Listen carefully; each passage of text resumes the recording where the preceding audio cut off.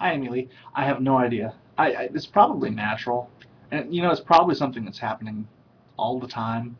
But a couple of news outlets happened to notice it at the same time, so suddenly it became a big deal. It's like that one summer of shark attacks when like it wasn't any more shark attacks than there normally were. So um, I have no idea. I have no expertise to offer.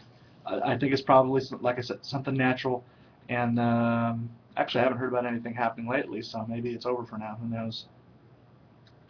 Answer wasn't very good, was it? Sorry.